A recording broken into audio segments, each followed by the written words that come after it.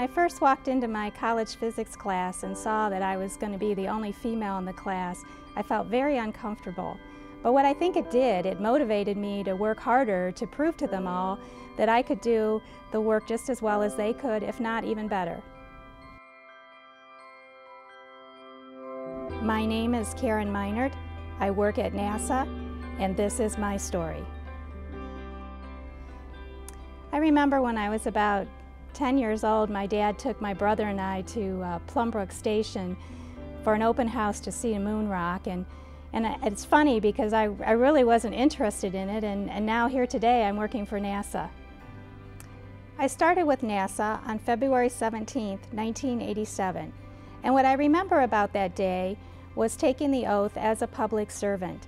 The responsibility of those words really resonated with me. As a deputy director of the NASA Safety Center, I helped to define our plans and manage the programs and projects we do to help assure the safety of the agency workforce and ensure mission success. When I first became a supervisor, I had taken over a branch that was not, the people came to me and told me we're the stepchild branch of this organization. So being able to come in and work with them to turn the reputation of the branch around so that by the end I had employees coming to me asking me to join the branch, and I could see the quality of the work the branch was producing go up phenomenally. My greatest accomplishment was receiving a NASA Exceptional Achievement Medal for my efforts in helping Glenn become ISO 9001 certified.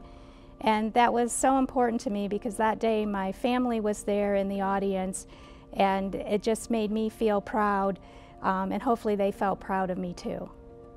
My father was probably one of the biggest influencers in my life. He taught me to work hard, and he was one that was always prepared for emergencies.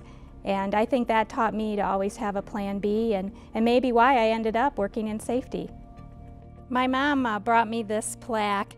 She had seen it in a store, and she said when she read the quote, she thought immediately of me. And it says, a career woman has to look like a lady, act like a man, and work like a dog. And that certainly has been proven true for me in my career here at NASA.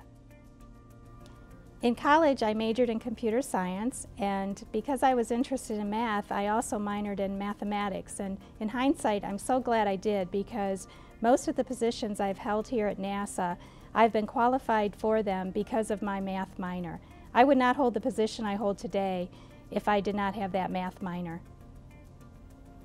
I would tell the next generation to always challenge yourself, never stop learning, and to always do your best. My name is Meinert, and this is my story.